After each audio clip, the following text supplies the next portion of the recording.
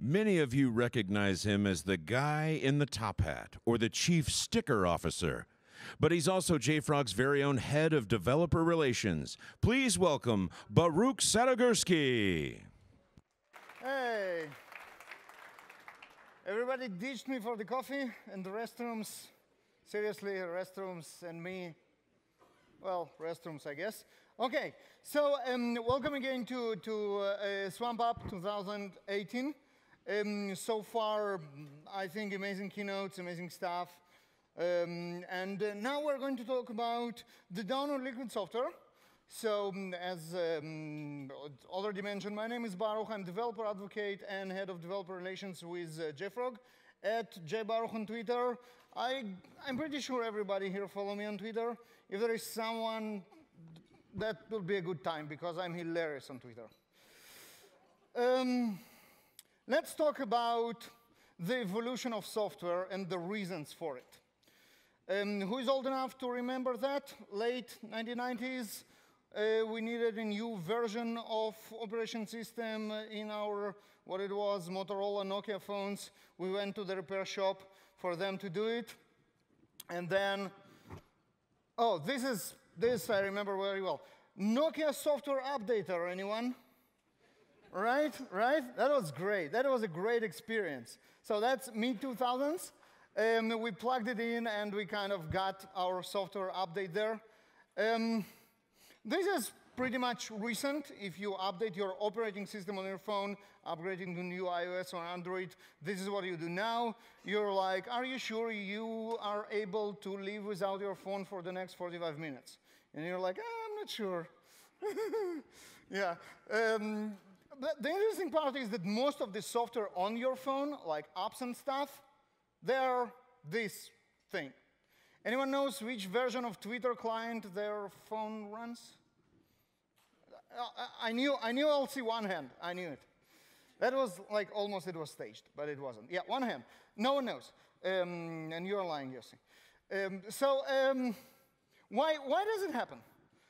I mean, that's a massive investment in everything, getting from what we used to have to what we have now. Giving away the control of upgrades, of updates, of versions, that's a very big shift. And it happened because we, the customers, expect it to happen. And this great war between Android and iOS and this drive to get better of the competition, this is exactly what improves everything in our consumer lives, including how we update our software. That makes sense. I didn't say anything new. But there is another drive. And this is getting back to what John spoke about. Spectre. Spectre is fun. A couple of months ago, you probably all remember, we opened this year with great news about Meltdown and Spectre. That's a vulnerability, two types of vulnerabilities that hit almost every CPU architecture that we currently use, Intel, AMD, ARM, everything is compromised. Our life is a living hell. People can steal our passwords, and they don't need anything for it. And Meltdown was the big focus because it was like, oh, look, this JavaScript code can steal all my passwords. But I think that Spectre was much and is much more frightening. Because if you remember, Meltdown was patchable. A couple of weeks after, we got updates for our operating systems. We suffer 5 to 30% performance hit, but we were safe from Meltdown. Now, Spectre is different. So as I mentioned, most of the CPU architectures are vulnerable. It tricks error-free programs. Now, this is scary shit. I mean, there is no way you can write software and know how to protect this software against Spectre, because Spectre is a pattern of vulnerabilities and new ways to exploit it discovered after your software is already written. Harder to mitigate at Meltdown. And this is a nice way to say we cannot prevent it. The only way to fight Spectre is with software updates. Preventing specific known exploits. After someone found a new way to exploit your perfectly valid code, and it did what it did for a lot of different software out there, and someone else discovered that it was a Spectre attack, only then we can prevent it by using software updates. And this is a race. Whoever updates their software faster is more protected from this exploit. Now, for me, this is another very, very significant drive for software updates. It's not now, well, my phone is fancier than yours, it updates quickly and transparent. It's like, we discovered a new Spectre exploit. How many hours after the 0 day our software will be protected? Because before is not an option. This thing is hard. This thing is hard because software is not what it used to be. It's not just computers anymore, it's everything. Smart light bulbs is what we think when we think about Internet of Things, but things is not only those two things, it's everything. It's the normal computers that we use, it's the servers that we have in our data centers, in the cloud, it's the serverless that doesn't have servers. Well, there are servers and that need to be patched as well for protecting from vulnerabilities. Spaceships, that's a thing. It is connected, Internet of Things. Stuff is complicated. Now, the updates are complicated so much that even the best of us actually manage to fail spectacularly.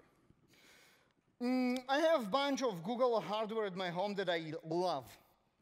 But something happened last year, a year ago. All my house went offline. I have a bunch of Google Wi-Fi equipment. It all went offline. And we kind of didn't know what happened. And then we got an email.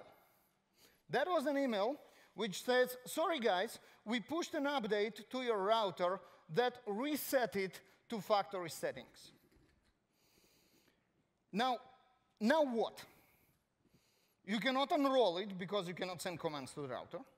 You cannot fix it with additional patch because you don't have a connection to the router. So they send an email. Guys, please go ahead and reconnect your router. It's almost like an Albanian virus. You know the Albanian virus? It's an email that says, you are infected with Albanian virus. Please go to your command line and run rm and srf and delete everything. So this is this kind of patch. You get an email with instructions what you have to do. It's hard. It's so hard that I won't even try to explain how to perform a proper continuous update to you now, because it took us a year, a tremendous effort, and we have another great way to explain you how to do software updates. I present you the Liquid Software book.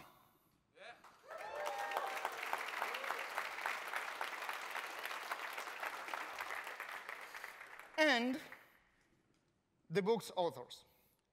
So he's a French Israeli who settled down in the Holy Land. He loves science and technology and fell in love with computer coding since the age of 10. Since then, his neurons spend an enormous amount of oxygen and sugar pondering the infinite capabilities of software. He's today helping all his fellow colleagues deliver their creation to the world faster than ever. As a chief architect of JFrog, please welcome my co-author, Fred Simon.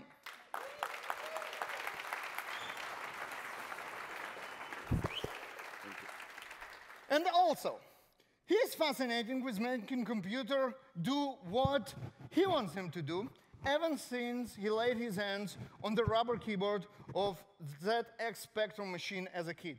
That gives away his age, but we won't speak about it. Since then, he has discovered that computers took over his life no less than he did take control over them.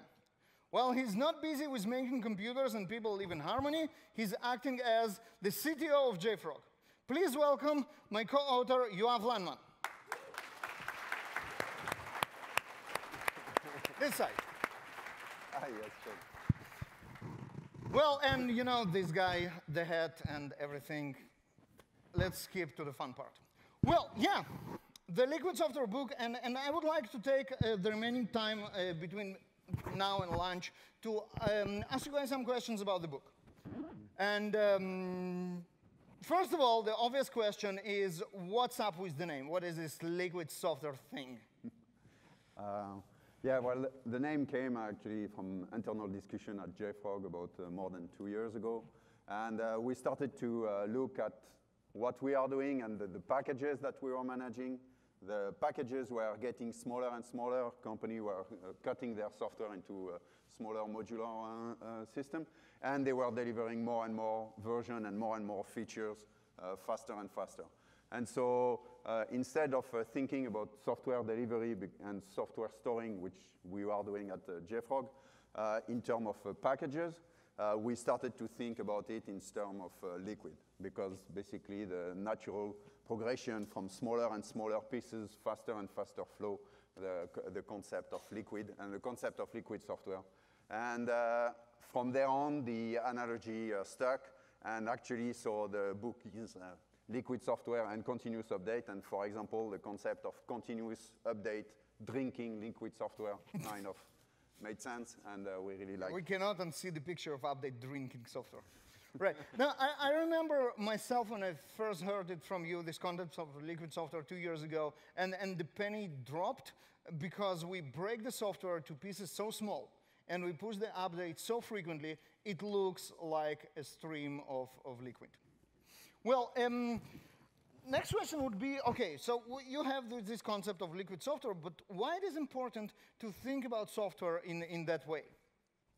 So we are all driven by this huge flow and huge pipeline that drives our software updates, and we have this all DevOps to drive this pipeline. But then we are, when we think about software, we still think about it in old versions, right? So I have just here the, oh, good sound. So this is the original Artifactory 2.0 box. So it's protected by a laser, and don't try to touch the glass. Yeah. Well, the glass took the hit, so the box won. Yeah, so the funny story about it, there was never a physical version of Artifactory, right? So, but still the designer, he felt obliged to come up with something tangible that he could bring us, because he couldn't think about software as something that has no version, even as somebody who's not doing software. And we are still bound by these concepts till today. And we really have to fight this version idea. We are having this huge pipeline, and then we are stuck with releases that are all around version names. So this is something that we are challenging as part of this book. Yeah, yeah, and about the fight of comparing software to packages or software to Liquid. And in our product and at JFrog, it really helped to start to think about software delivery and software distribution in terms of pipe and in terms of connections between the different teams, between the dev and the prod and the staging. And so instead of thinking about putting boxes in trucks and having trucks driving around, to connect the different pieces and have this continuous flow of version all the way to production. The term package is wrong, right? We need to fight the package as well. Right. So you talk about pipes, you talk about Liquid, you talk about this analogy, and I have to ask you, pipelines are with us for, what, 15 years? Since the invention of CI, pipeline has been a concept that we constantly use, paramount concept of Jenkins, for example. So how the pipes of Liquid software are different from pipes of continuous integration, continuous delivery? Yeah, so when it's true that the pipeline and continuous integration, taking the code and doing this continuous build, started the Liquid software revolution. Continuous integration started the Liquid software integration. But with continuous delivery and continuous deployment, what we are seeing today is still in a lot of staging environment and in a lot of pre-prod and we're seeing a real full new deployment. So a clean slate to make sure that the tests are working perfectly and the environment. A lot of developers today, they are running it on a clean environment and on a clean data.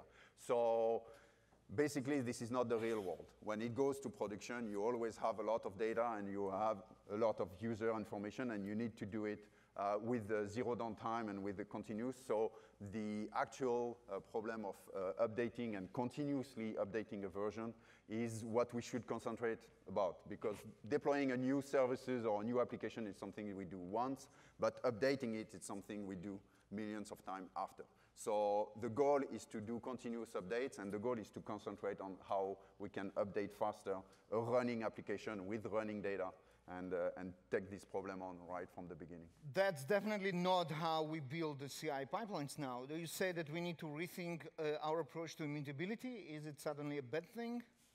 Well, no, I know it may sound confusing, but immutable infrastructure is not something that we are fighting, but it's more of a conceptual thing. Think about, for example, when you update a Docker image, right? So you always have the base layer, and then your updates are differential. So in a way, you have states there, but still many users, for example, they prefer to completely clean up their Docker internal caches because they don't trust it. So it's a lot of it is conceptual, and it's a matter of trusting your infrastructure to allow you to achieve immutability, but an optimized one, right? Yeah, so what you say is that we need to distinguish between immutability as a good thing and stateless, which we don't really have in the real world. This is all very nice. Liquid software, continuous update, that's a great story. But it sounds like an utopia to me. What is our validation? How do we know that it can be achieved in the real world? Right, so the validation, I think, is the business need. I mean, everyone knows that software has direct contribution to the ROI of the company. It's no longer something that is questionable. Everyone is doing software. Everyone is believing that software has real value to the organization and to what products the organization make, regardless of what they are. And the need to update software, so also Google mentioned it in their talk, they need to have auto updates, they need to not to think about software updates or to release something in a matter of even hours. So today, for example, at least in the consumer space, when you do have auto update, the expectations is to get updates in a matter of hours, sometimes even in a matter of minutes. If you can just roll back to an older release, it can take even minutes. And that puts a lot of burden on the software vendor. So we see the demand. Sure. Yeah, and we saw it with Google. They really saw Google, Netflix, Yahoo when we worked with Yahoo at the time. I mean, all the big software vendors today, and especially on the cloud, they are doing continuous update and they are managing. But they use some proprietary things that are specific to their environment. They are opening it. So Melody talked about Bazel, Spinnaker, Kubernetes, and of course and all Netflix OSS and platform. Netflix OSS platform. So we are starting to see the benefits of the work, and we are starting to use a lot of automation around it. But the goal is that for any software running on any platform, on any runtime, and all the way to the devices and to the end users, we need to have this thinking of continuous updates for every running piece of software. So this needs some kind of a thinking and the next change in the DevOps process. But we already have shoulders of giants to stand on. The shoulders are there. All we need to do is climb. Yoav, you mentioned fighting the version. That's fascinating concept. What does it mean? Well, like I said before, we are still bound by version concepts. And this version, they are there for a reason, right? Because they are checkpoints for having trust and for also bundling certain features together. And we make a big fuss around versions, and we have this huge release announcement and so on. So there is still a place for versions, but for the most part, when we develop, we don't ever think about version. In the Artifactory code base, in many other products that or even libraries that are done in JFrog, we don't really embed any version except for maybe a major version into the pipeline until we have to cut the version. Yeah. So you say major versions are important as checkpoints. Because look at us. We build a whole conference about the version. Like just, shh, don't tell anyone. Spoiler alert, Artifactory 6 tomorrow, in tomorrow's keynote. We have a major version. We have a conference around major version. Right. So I don't know. Maybe in 3-4 years, when we will speak, we will not speak about Artifactory 12, okay? But still, there is a big importance to a version, which is a lot of it is a commercial version, right? We cannot hide around the bush. It's a revenue stream. It still has a point. But like you don't think about what version of Chrome you're running, so it's something that's happening.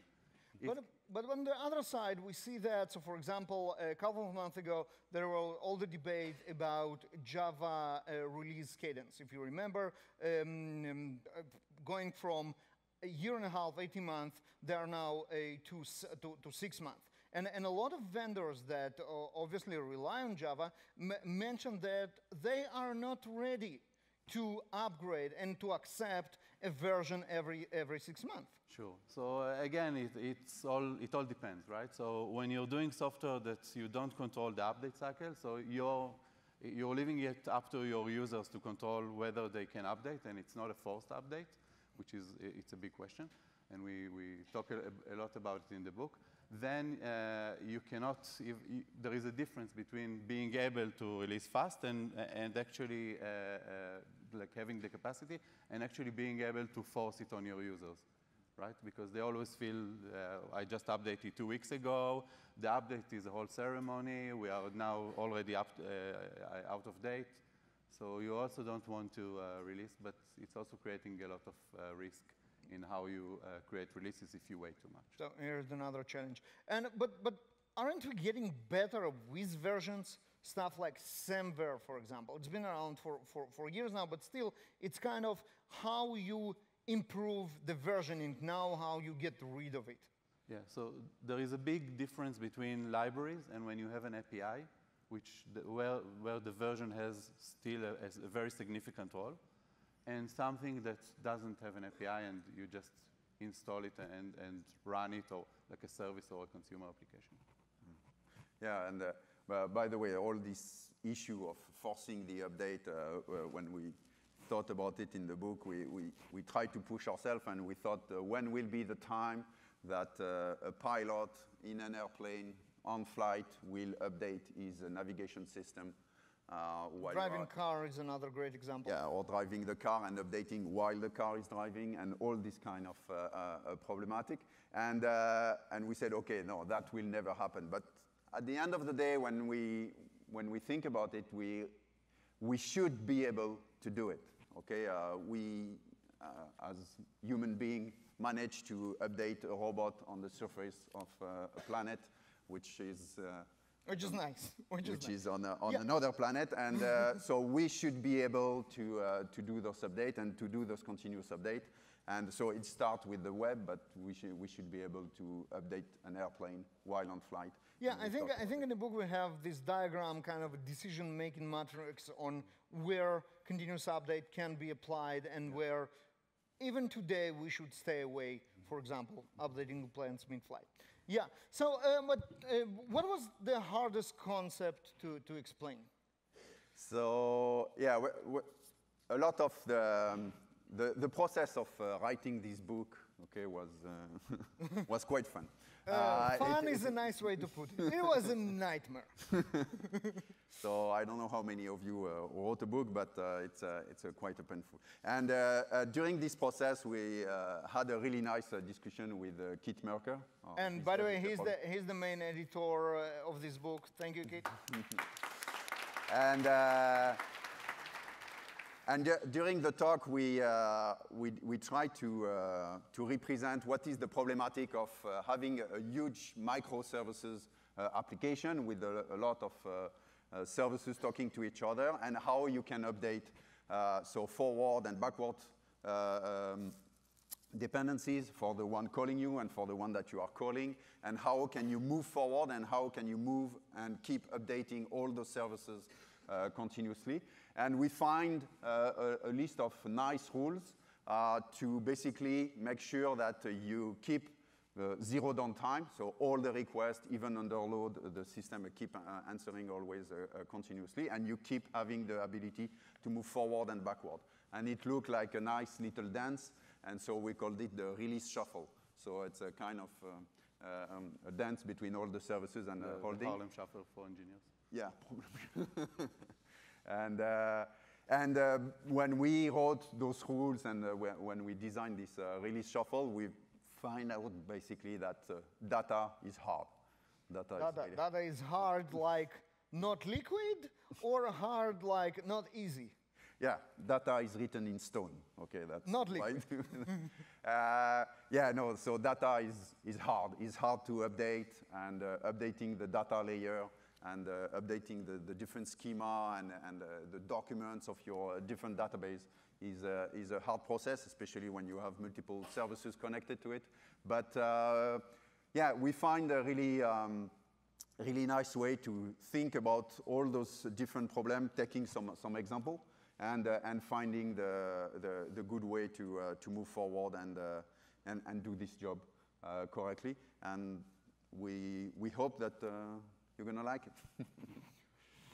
This is cool, and I guess you all, I hope you all read this book by now, and I would love to ask the last question is, so we have this concept, we know where we are going, we have a lot of practical advices of how to do it, but the question is, what's next? What's the next frontier? Right, so this book is written with a very visionary concept in mind, right? But still, it has a lot of practical advices on how to actually do things, because as JFrog, we are actually dealing with tougher problems than many of the big, large-scale organizations are dealing with, just for the reason that we have multiple versions. So the large ones, they only have one or two versions, or maybe three if they use Canary releases. But when you are not in control over your runtime, which is coming back big time with IoT, the whole update mechanisms become a lot more challenging because users can move between versions really quickly. So like I said, we wrote it with a visionary but practical mind. And as part of it, and actually during the writing process, we identified 4 main areas that are challenging for us and for customers. So first one is what we call overcoming physics. So there is the real world. You still have to take a binary, and binaries are getting larger, and you have to move them from point A to point B in a very efficient way. Isn't the internet always available and very, very fast? Exactly. The other thing is scalability. You want to do it on a large scale with many, many endpoints and many, many devices and many production sites. Then there is the question of trust, which John Willie spoke about a lot. So you want to make sure that your software is clean and that nobody tampered with it when it reaches your runtime. And the last one, the 4th point, is the question of visibility. Making sure that you're in charge and that you're in control over the whole process. So I think you will hear a lot more about this tomorrow, and you will be able to correlate and connect the dots in some of the announcements we will make during tomorrow's keynote and part of the sessions tomorrow. So that's what's next. Yeah, just one point about putting down all those concepts and all those information into a book. It was a lot of discussion, internal discussion at JFrog, and basically without Shlomi pushing us and making sure that we write down, it will never exist in this hardware form that still exists, which Thank is you, called Shlomi. the book. Thank you. Okay, so I would really love to take some questions from the audience, but we run out of time. So maybe just one. This handsome gentleman. Yeah, you go ahead. So Boris, can you hear me? Just talk louder. So Boris, this is really cool. There's only one problem. All the bookstores in the area are already out of stock. So how can we get our hands on this blockbuster? don't you worry, my dear friend. It was like it's almost was staged, right? Right? So don't you worry. Don't you worry. I'll do opera now. You get a book. You get a book. You get. All of you is going to get a book. So during lunch, which is right now, all three of us, instead of eating with you, are going to sit in the book signing table by the JFrog booth. And you will come there, you will give your small book sticker that you all have on your badge, and you will get a signed copy of Liquid software. With that, don't move yet. Thank you very much. Thank you.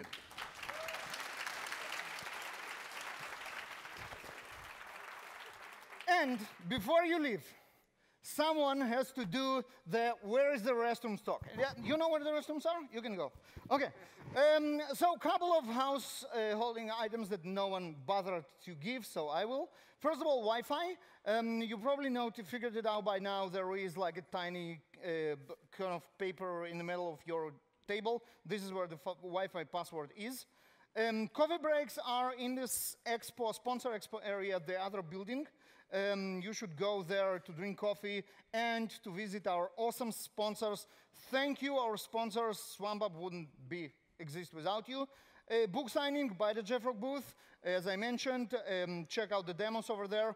A couple of words about the content. Being the chair of content committee, I cannot skip this part.